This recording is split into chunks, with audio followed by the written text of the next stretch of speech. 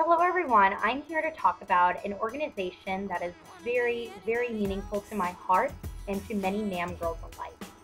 In 2010, Amanda Moreno created the True Beauty movement, and it has developed and skyrocketed, in my opinion, throughout these past 2 years, especially as she became the now former National All American Miss for 2011 and 2012. The True Beauty movement is a movement specified to and empowering the young girls and young women of today in being comfortable in their own skin and being proud of who they are and the way God created them.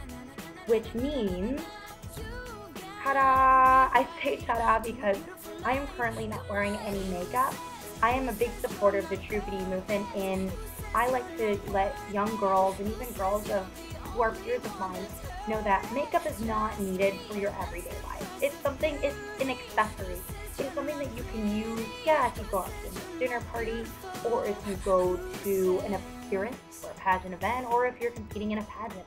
But other than that, I'm comfortable not wearing makeup 24/7. I actually do not wear makeup to go to class. I do not wear makeup to go to the store. I don't even wear makeup to work. I work outside, and it's really hot in Florida, so I don't think makeup and the heat with lots of humidity is going to do well for me. So I am very comfortable in my own skin, and I am proud of who I am. The True Beauty movement encourages young ladies to be comfortable and present themselves and show others that they're confident in who they are. The biggest thing about the movement is to spread the word. You want to spread the word. Many NAM girls alike have presented the True Beauty movement in their pageants by word of mouth, but we can go much farther than that. I know Amanda Moreno would appreciate if anyone and everyone could visit the True Beauty movement website.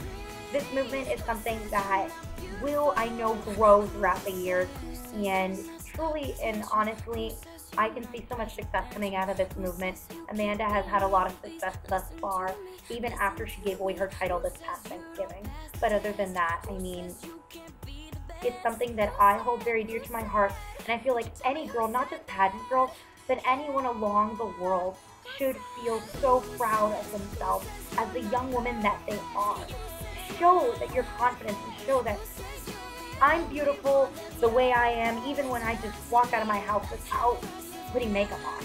And some people feel that makeup is completely necessary on every spectrum of their life. And that's fine. Anyone can like makeup. I'm not hating on makeup because I wear it on occasion. But, you should always be proud of who you are. And some girls, especially NAM title holders, like myself, I actually go out when I do community events. If it's something very simple like going outside, or my favorite project is going to give kids the world, I don't wear makeup.